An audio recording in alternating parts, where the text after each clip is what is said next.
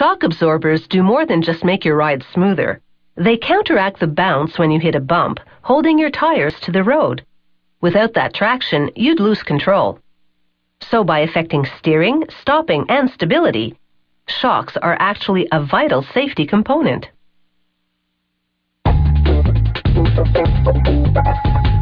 Wheel vibrations cause a piston inside the shock absorber to force oil through a valve. This absorbs energy, dampening the vehicle's bounce. All this happens within the shock's two tubes, the reserve tube, and inside it, the pressure tube, housing the piston rod and compression valve. The factory makes both these tubes from a steel sheet sliced into strips. Inside this tube mill, coolant prevents the passing strip from overheating as one forming roller after another gradually rounds it into a tube. Then a copper welding wheel fuses the tube closed. As the 5.5 meter long tube comes off the mill, a cutting tool chops it into shock absorber lengths. The tube making process is the same for the reserve and pressure tubes, except that the reserve tubes undergo one extra step, compressing the ends. This enables the shock to house a larger reserve tube that can hold more oil.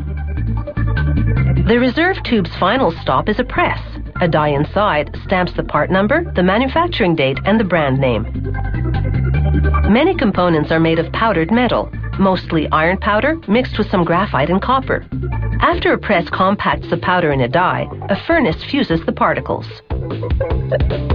This powdered metal part is the valve through which the piston forces the oil. Steel discs and a spring help control the speed with which the valve operates for varying driving conditions. A stamping tool crimps the end of the tube, holding the spring in position. The valve, now fully assembled, seals the bottom of the pressure tube. Meanwhile, a press punches round steel discs into other components.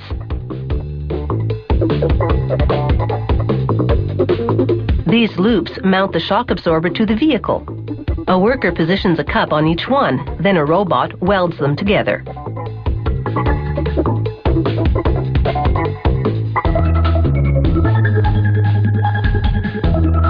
They insert a cup and mount unit on one end of the reserve tube, then weld it on. This unit is called the base assembly.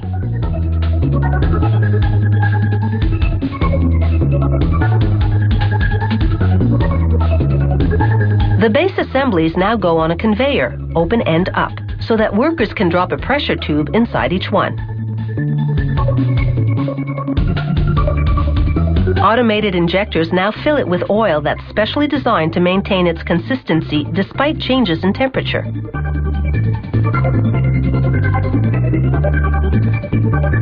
Next comes the head assembly. That includes the steel piston rod and the mount on the other end of the shock absorber. Two copper welding wheels fuse the head assembly to the base assembly with a cap. This closes the unit, sealing the oil inside. Next, they weld on a dirt shield, a steel casing that prevents dirt from hindering the movement of the piston rod.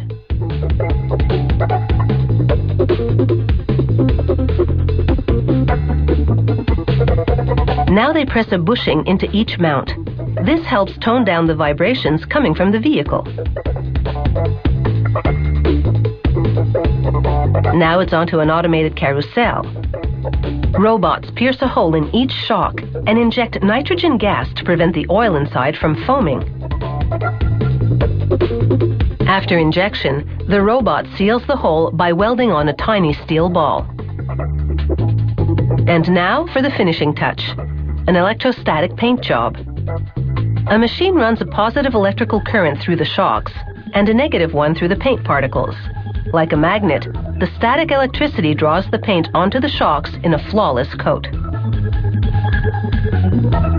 In the factory's quality control lab, technicians use sophisticated equipment to evaluate how well a shock dampens movement at different speeds. The tube and valve configuration inside varies by vehicle, so the shocks on a ground-hugging sports car are quite different from those on a luxury sedan or on a rugged